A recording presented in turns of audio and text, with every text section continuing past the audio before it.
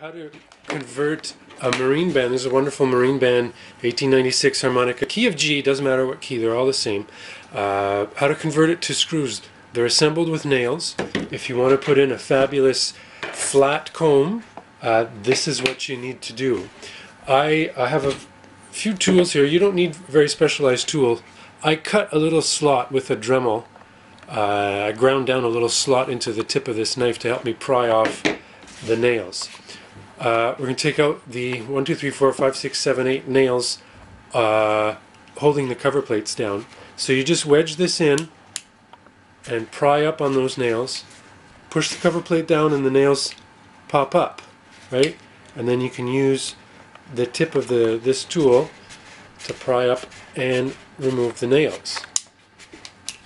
See, that comes out fairly easily.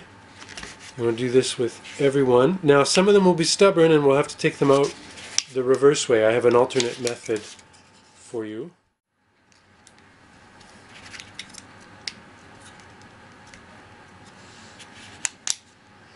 Now I like to save the nails and give them back to the customer in a little dime bag. So we'll work on these cover plates in a moment. Put these. The blow plate nails are pretty much all in the same spot. We want to remove these as well. So from the back, this is the front of the harmonica. From the back I'm going to wedge in my paring knife. And I'm just sort of butting up against where the nail is. I'm not really prying up because I don't want to bend this reed plate. But see, now they're they're lifted up, so I'll take them out one at a time very carefully without chopping my thumb off. So I don't know if you can see that. Yeah. Okay. Wonderful. So again, I'm just getting under that corner, not advancing the blade any further than I have to. And sometimes they're a bit stiff, but I just want to lift it up. So it's lifted up. Oh, you're going to be a bugger.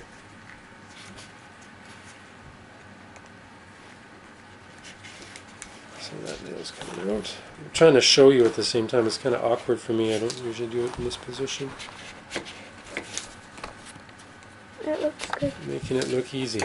Now, with these nails out, I'm going to drill with a 1/16 bit through and through these holes to go down and make a little mark on the... I can even go through the blow plate, but I prefer to just make a little mark so that the 1/16 hole I can tap with an M2 tap, and then we'll assemble the whole thing with an M2 screw. Yeah, trying to 12. So I have a 1/16 drill bit. I have it shoved up as far as possible so that it's really just sticking up a little bit more than a centimeter. Okay. Now again, through and through these holes, using it as a pilot hole.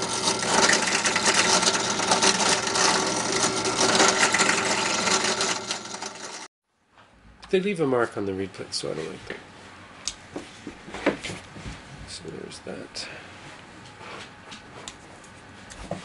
So you can do it the old-fashioned way, or you can use flush cut pliers to pop out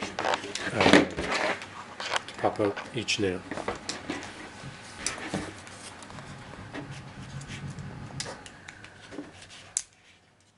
Here's the blow reed plate. And you can see here the marks from the 1/16 drill bit. Now the marks don't line up with these holes because the nails can't occupy the same space. They have to be sort of at a different spot. So we're going to toss this comb and we're going to upgrade the comb. On the draw plate we have these 1/16 holes that I'm going to tap. Here's draw plate. We're going to tap the 1/16 of an inch hole, drill holes with an M2 tap. I'm going to dip it in I have some mineral oil on a sponge. Always use mineral oil or some sort of lubricant when you're tapping. It'll make your tap last forever. And you want this to be straight and to go through. Pull it out. There.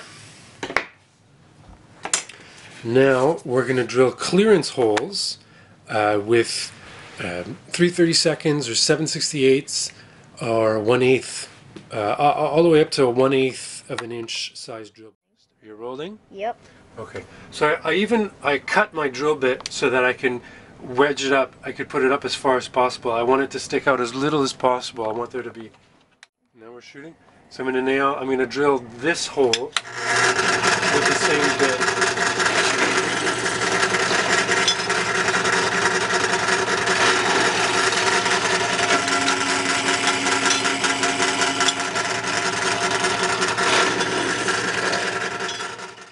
Okay, so now I'm going to take the draw plate. This has been tapped, and you feel that it's bumpy here.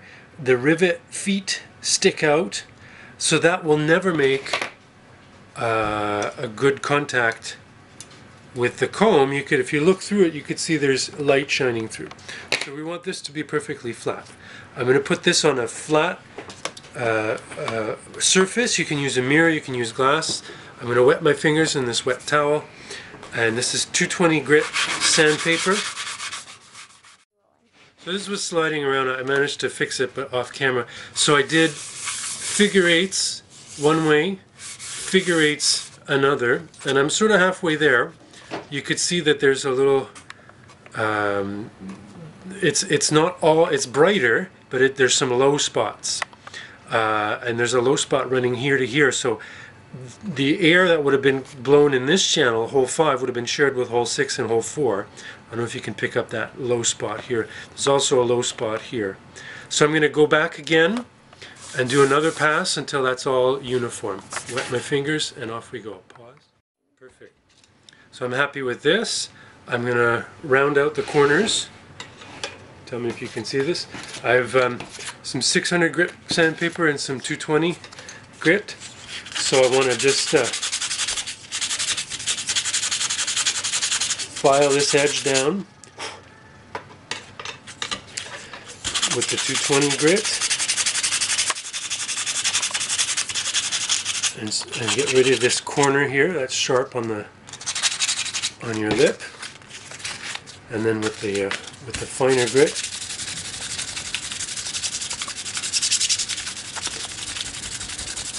make that all really nice and smooth, right, and nice and rounded.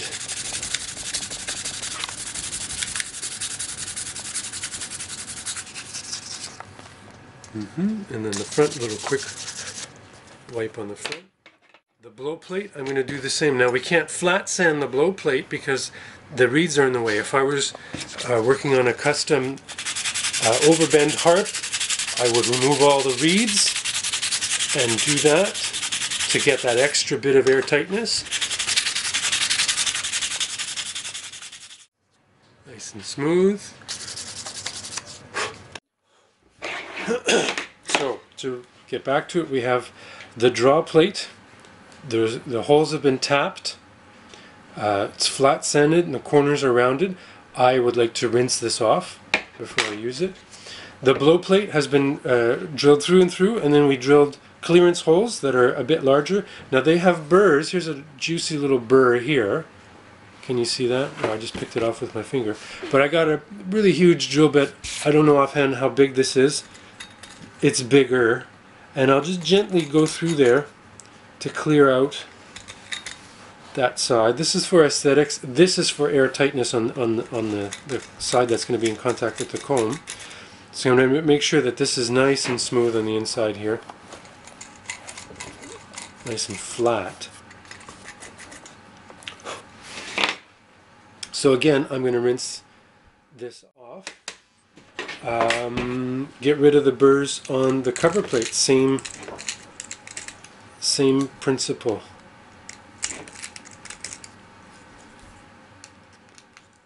Rinsed off the plate. Put this together on the comb.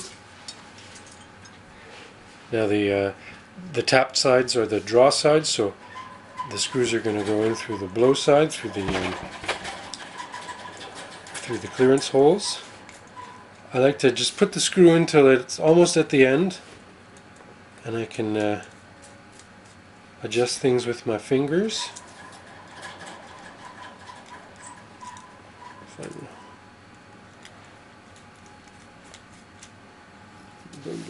Now I'm gonna set this to where I like it. Tighten that. Make sure that it lines up on this side. Tighten that. Give it a check, it's still where it should be. And then tighten up the middle one.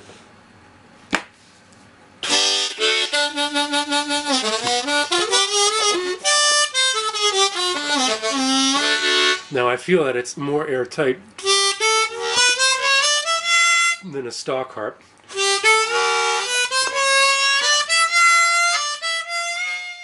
Alright, so I'm going to put the covers on.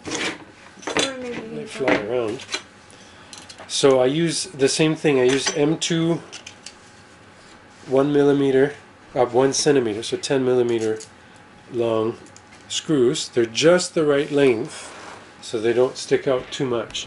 Wet your finger, and you don't need to use a little ratchet or what do you call it? A wrench. Wet my finger, pick up that nut, and put it on.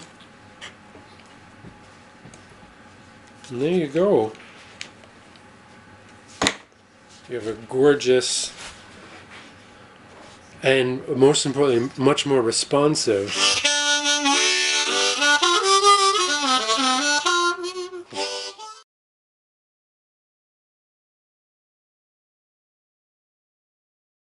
Now that the harp is airtight, the two big things that we could do to improve it would be to do reed work and to do tuning.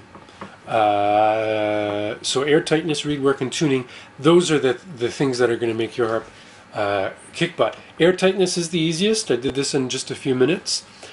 Tuning you can do in just a few minutes as well. And then there's advanced reed work. Okay, I just fine-tuned the 4 blow and 4 drum.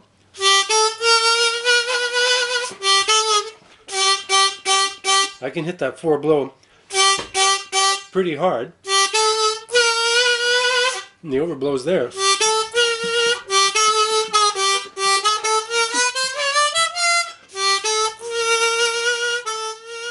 And that's without any embossing. That's just reed shape, no embossing, air tightness.